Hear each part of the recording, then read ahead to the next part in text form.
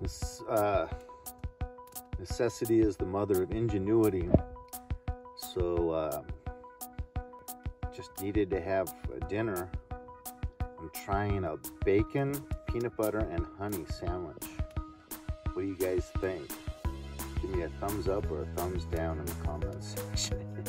Reminds me of something Elvis Presley would eat, but I think I'm gonna like it because I had waffles with syrup. I never ever have syrup, but I did this one morning and I had bacon in the same bite and it tasted really good. So I don't know, I think it's gonna be good.